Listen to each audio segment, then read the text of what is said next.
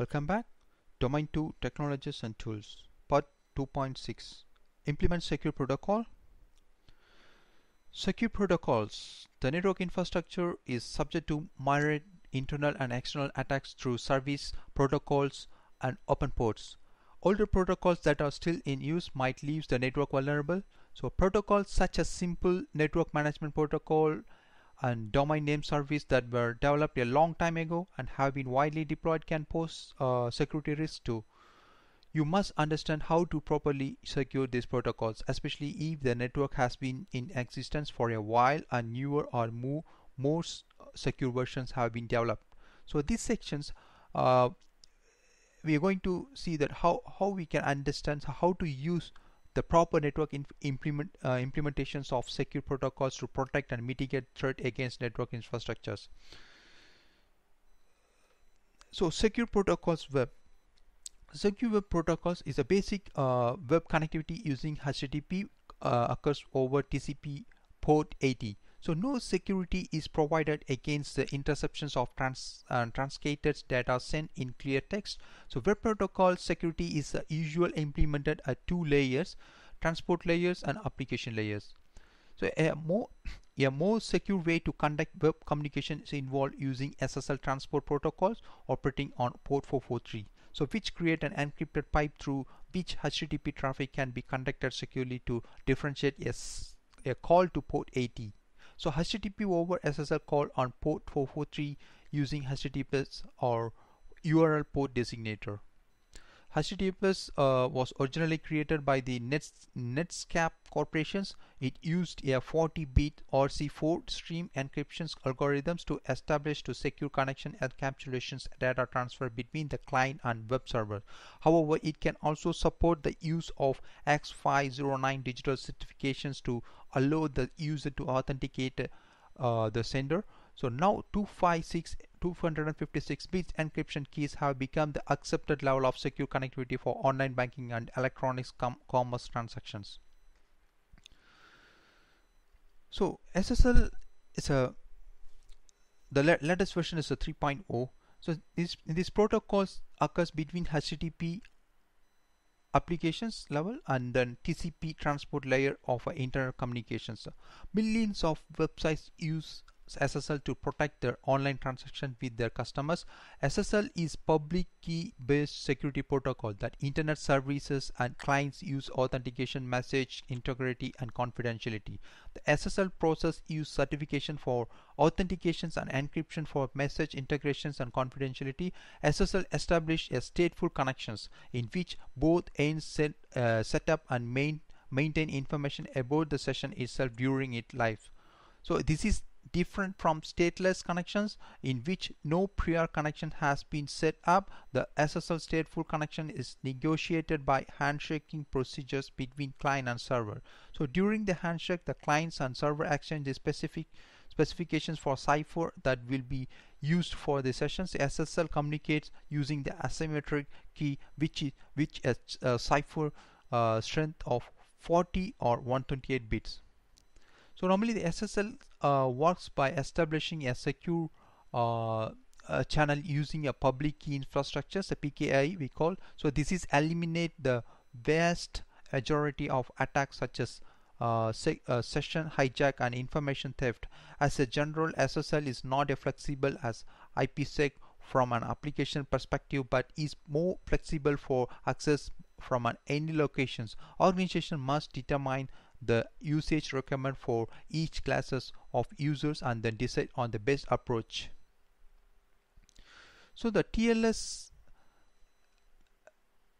so in the TLS has a two layers. The current version, based on the SSL 3.0. So under the asymmetric key encapsulations is the transport layers is based on the Netscape secure socket layers 3.0. So this TLS is provide encryption using stronger encryption methods such as DES. So it can work without encryption algorithm. So if it is designed for authentication only, SSL and TLS transport are similar but not entirely interoperable. So TLS also provide confidentiality and data integrity. So the TLS has two layers of operations: TLS record protocol, TLS handshake protocol. So the TLS record protocols allows the client and server to communicate using some form of encryption algorithms. TLS handshake protocols allows that the client and server to authenticate one another and exchange encryption key to be used during the session. So and then HTTPS, as we talked about earlier. So then DNSSEC, meaning the domain name security. So DNS was originally designed as an open protocol. So in the DNS servers are organized in hierarchy at the top level of hierarchy. So root server stores the complete database of internet domain names and their corresponding IP address. So different types DNS servers exist. The most common type follows. So one is authoritative servers. The second one is a cache of recursive servers. The first one, authoritative servers. The servers are definitive for particular domains and provide information about only those domains. An authoritative only name server return answer to queries about just the domain names that have been specifically configured. The second one is a cache of recursive servers. These servers use recursion to resolve a given name, starting with the DNS route through to authoritative name server of the query domain. The term SSL and TLS are often interchangeables and are denoted as SSL TLS, except when there is a need to refer to one of the protocols separately. So DNS doesn't check for credential before accepting an answer. So attacker exploit these basic vulnerabilities. So an attacker can cause DNS possible by delegating a false name to the domain servers and providing a false address for the server. So to prevent this from happening, so the DNS security extension DNSSEC protocol was developed. So DNSSEC protect against such an attack by providing a validation path for records. Sometimes the exam questions they ask, so DNSSEC doesn't encrypt the data. So we need to explain this. It provides a way to validate the address of a site by using a sequence of digital signature through the DNS hierarchy. So all individual domain level are in control of their own signature generate keys. So this is how validations is done through the use of key and signatures. To properly validate the path, DNSSEC must implement at each domain level. The higher organization level sign the key of lower domain level. So using the domain, let's say www.google.com as an example, so the root level sign the .org key. So which means and the .org level signs the google.org key. So DSEC follows the chain of trust from the lowest level domain to the top level domain, validating the key at each level along the way. SSH, secure shell. So as a more secure replacement for the common command line terminal utility telnet, the SSH utility establishes a session between the client and host computer using an authenticated and encrypted connections. SSH requires encryptions of all data, including the login portions. SSH uses the asymmetric RSA cryptographic method to provide both connection and authentication. So data encryption is accomplished using one of the following algorithm. So one is international data encryption algorithm, IDEA. So the second one is blowfish. Third one is a DES. Fourth one is a 3DES, triple data encryption standard. So IDEA is the first one. It's the international data encryption algorithm. So the default encryption algorithm used by SSH, which uses a 128-bit system symmetric key block cipher. Blowfish, a symmetric encryption algorithm using a variable 32 to 448-bit 448-bit secret key. Data encryption standard, a symmetric key encryption algorithm using a random key selected from a large number of shared key. Most forms of the algorithm cannot be used in product means of for export from the US. Triple data encryption standard, a symmetric key encryption algorithm that dramatically improves upon the DES by using DES algorithm 3 times with 3 distinct keys. So using SSH helps guard against attacks such as eavesdropping, man-in-middle attacks, and spoofing. So attempts to spoof the identity of either side of communication can be thwarted because each packet is encrypted using a key known only by the local and remote system. So secure email, secure multipurpose internet mail extension, secure MIME. So we can also say like that.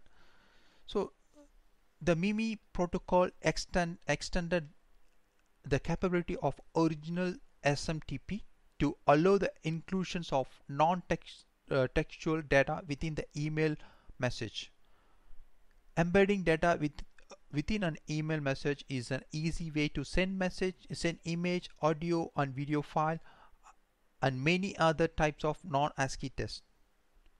To provide secure method of transmissions, the secure multipurpose internet mail extension secure MIME protocol was developed. So secure MIME is widely accepted technology for sending digital signed and encrypted message that provide authentications, message integrity, and non-repudiations. So secure MIME is based on the following three. So one is asymmetric cryptographic using the following algorithms: RSA, DSA, or elliptic curve. The second one is a symmetric cryptographic using advanced encryption standard, AES. Third one is a cryptographic message standard that provides the underlying key security. So for more details information on how symmetric and then asymmetric cryptographic works, you can also just Google it, cryptographic and PKI, so you can use the keyword how does it work. So when secure MIME is used, the secure email, so you will get a more idea about this.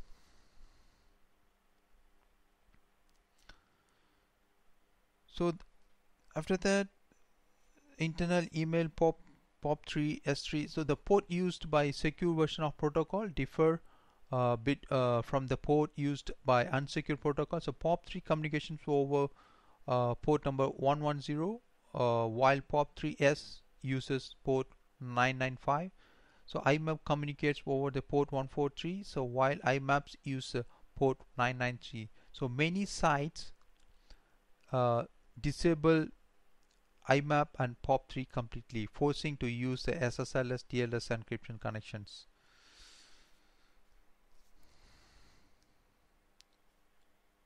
So this one is FTP. So FTP is FTP passes the username and password in plain text form. So attacker can thus use packet sniffing on the network traffic to read these values and possible use them to gain unauthorized access to the server. FTPS, also known as FTP Secure and FTP SSL, is a FTP extensions that adds support for TLS and SSLs. FTPS supports channels encryptions as defined in RFC 2228. So with FTPS, data transfer takes place so that both parties can authenticate each other. It also prevents eavesdropping, tampering, and forgery on the message exchanged. FTPS includes full support for the TLS and SSLs cryptographic protocols, include the use of server-side public key authentications, certifications, and client-side authentication certifications. In addition, FTPS supports compatibility ciphers includes in AES, RC4, RC2, triple DES, and DES. It supports the hash functions SHA, SHA-1, MD5, MD4, MD2. Those secure variations of the FTP protocol ensure that data cannot be intercepted during the transfers and allow the use of more secure transfers of user access credentials during FTP logon. So secure FTP or secure SFTP or secure FTP is a program that uses SSH to transfer files. So unlike standard FTP, it's encrypted both command and the data, preventing password and sensitive information from being transmitted in the clear over the network. It is functionality similar to FTP, but it uses a different protocol. So therefore, standard FTP clients cannot talk to SFTP server. So nor can FTP server connect to the client that support only SFTP. So yeah, more secure version. This is the exam. Sometimes they ask the exam, so how to remember this, the definition, like a more secure version of FTP means SFTP has been developed that include SSL encapsulation. So this version is referred to FTP over SSH. It uses the secure shell SSH TCP over 32. So don't confuse with the SFTP with the FTPS. So FTPS uses more than one port and can be either implicit or explicit. So FTPS uses TCP port 990 for command and passive port for data. FTPS uses TCP port 21 for commands and passive port for data. Either SFTP or FTPS protocol can be used in enterprise network.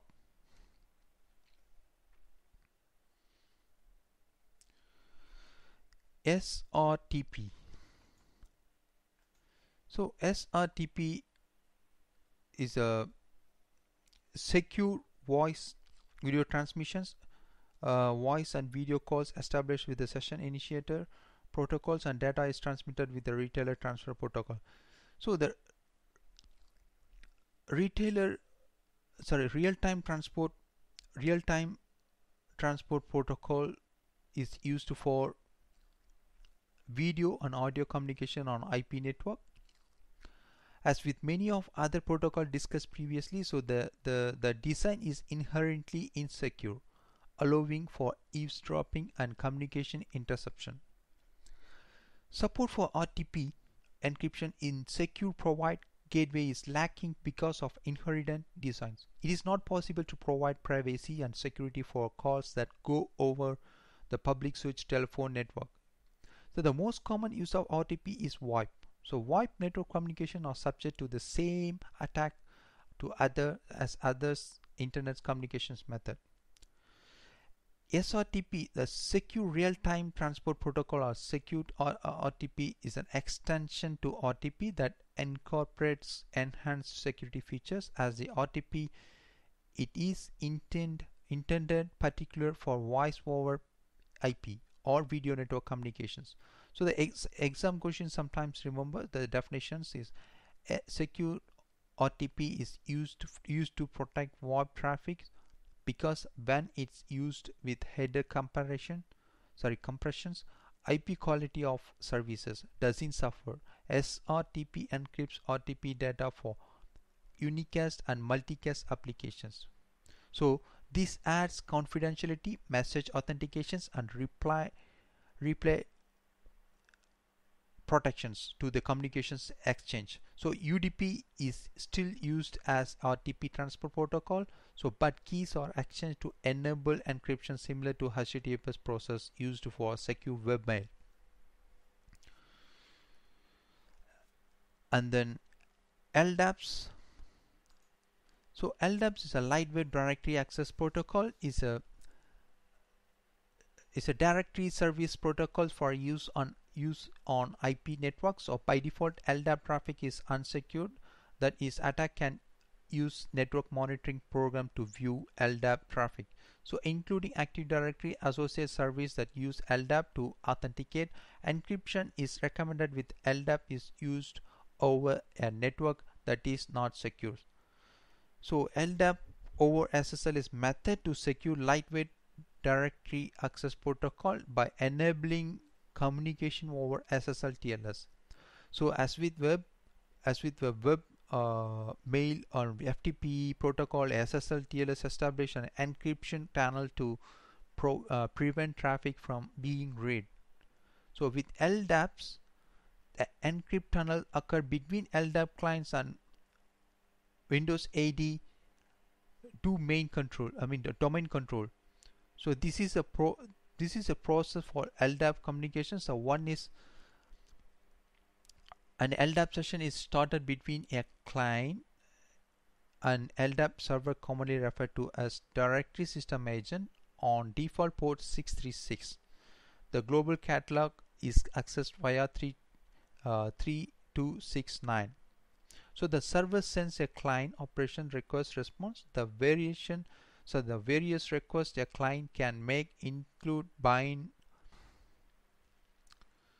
So next, SNMP v3. SNMP v3 is focused on performance more than security. One improvement was that implementation of the message direct algorithm MD5 for authentication between the server and the agents. SNMP v2 didn't provide a way to authenticate the source of management message, nor did it provide encryptions. The plain text password could still be sniffed from network traffic and was subjected to replay attacks. So SNMP v3 attempts to address the deficiencies in SNMP v2 by defining a overall SNMP's architectures that included a set of security capability. So SNMP changes the structure to include access controls, authentication, and privacy. SNMP v3 uses the same port as SNMP v1 and SNMP v2. So UDP port 161 is required for pooling and 162 is required for notification. So SNMP v3 can also run over TCP. So you can also Google it to know more about the SNMP 1, 2, 3, the architecture, so you will get a more clear idea.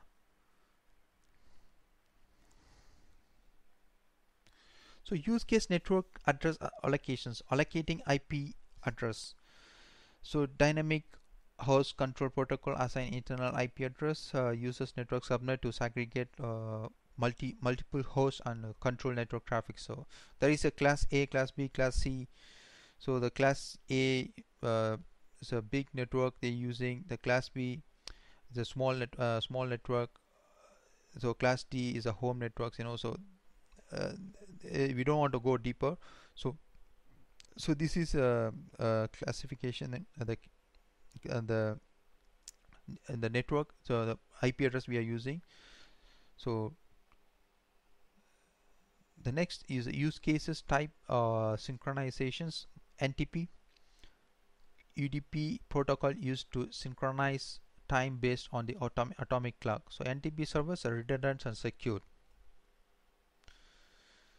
Use cases: subscription services, SaaS, software as a services, cloud emails like Google Mail and Microsoft Office 365, network defenses, firewall, IDPS, what we seen before, and then web application filterings, and then antivirus malware detections and patching. Exam preparations. With this protocol, each managed device has a software agents reporting configurations, settings, and alerts to a central management server. Answer: SNMPv3. A. Answer is A. The second one is this is a client-based protocol used for securing emails. So the most common use cases for this protocol is securing internet client message. Answer: B. Secure MIME. Okay, that's it guys for this video. So please subscribe my channel, press the bell button, get more updates. So please share the video if you like. So thank you so much. Bye bye.